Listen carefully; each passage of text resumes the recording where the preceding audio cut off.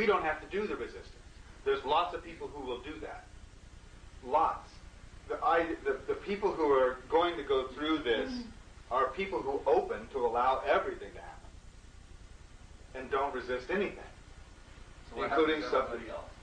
What happens to everybody else? Yeah, at the end of this. Well, that's a real good question. I'm not completely qualified to answer because I haven't been on the other side of all this.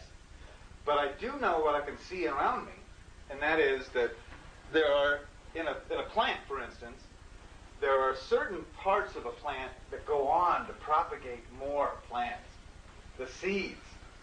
And the seeds are pieces of that plant that decided to be seeds.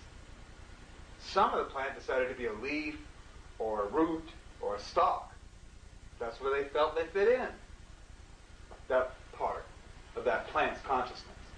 What happens to all those other parts?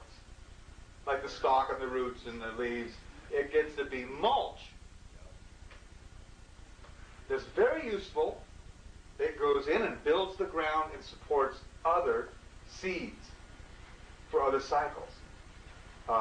We're not the first ones to go through this this is 16 billion years, but time is mental, doesn't even exist.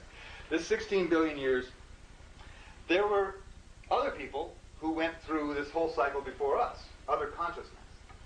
Now we call them angels, because they're not limited to physical. They already went through this graduation ceremony, and we're coming up on it. Not everybody makes it through it in one time, you know. So is the difference between becoming cosmic manure, so to speak, and actually ascending to the next level, is the difference contained in the retention of a sense of self, a sense of awareness? Because when your energy is recombined into the energy of the universe, then your existence just becomes a memory of the collective consciousness. But if you ascend beyond that, do you maintain your individuality within the creative? I'm not qualified to answer your question. I would hope so, but so that's the difference. Yeah. Awesome. How much can you allow? Because what it comes down to is how much can you allow in your own experience, of your experience. You know, how much can you allow yourself to create your own experience? Allow, allow, allow, allow. Remember, we're all doing this. Collectively, we're creating the situation, but we are putting our own 2 cents in. You know, it's our investment. We're paying attention. That's our investment. And the more you can just allow things to occur and not resist, then the more you can be in your intuition, so the more you can be in that flow, and things just show up the way you intend them. Are there a couple more questions? There was a question. Well, I personally am psyched about being in this era. Yeah. Really psyched. And my question is, the galactic period that we're in now, does that mean we'll see more of our galactic neighbors? Oh, yeah. By the time we get all the way over here, we'll have a consciousness that spans this entire galaxy. Since that's a year, I mean, this year. Well, no, this is 2010. Oh. This actually begins in 2010. Then this cycle starts February 10th, 2011, and runs for 260 days. So we have to wait that long. Do you think you're waiting? Yes, sir. On what she's saying there, but perhaps it would be good to talk about June 1st. Yeah. Oh, well, June 1st is, remember this demonstration they did earlier? What year? This year.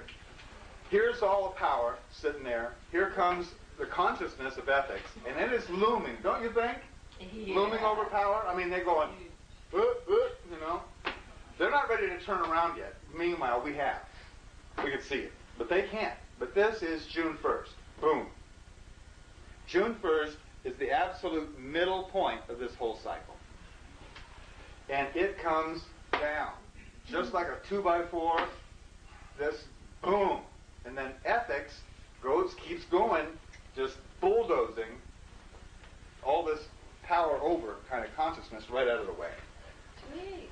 It's going to be traumatic for some people and exalting for everyone else. Separation they're talking about. Boy, the cleaving. Oh, yeah. Yes. June 1st. So June 1st is when that boom happens, yeah.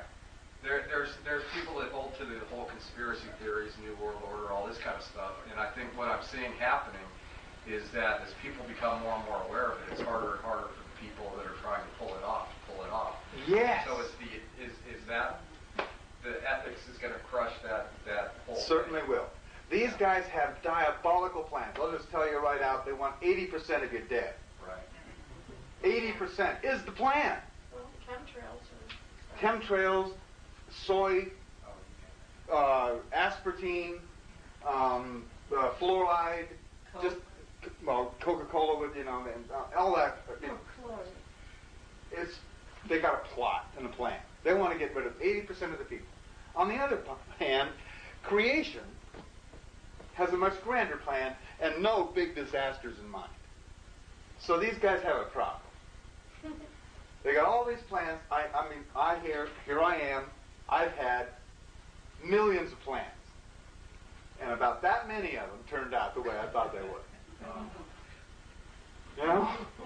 So, what makes these guys any better? It's that old saying, 99% of everything you were afraid of didn't happen. Right. Yes. So these guys have horrible, draconian plans. That's all they can see now. They got to cover their tracks, you understand? They got to get rid of everybody who would consider them out of line. So they're just racing away and don't care if they get caught with all the stuff they're doing. They don't even care. Actually, they kind of want to get caught because that will make people more angry and willing to kill each other. And they want the prestige of everybody knowing that they're the ones that did it. Yeah, the diabolical beasts. The Yeah, pride, they the want ego. that. And so you're going to see stuff that's going to be a test to allow. Really are. So do you suppose June 1st it's going to be more of an exposure on the media? Mm. Yeah. And It already is. Jail time, all that. The media has already changed track. Have you guys watched the news? I haven't noticed. Yeah, Because I they know. control the media.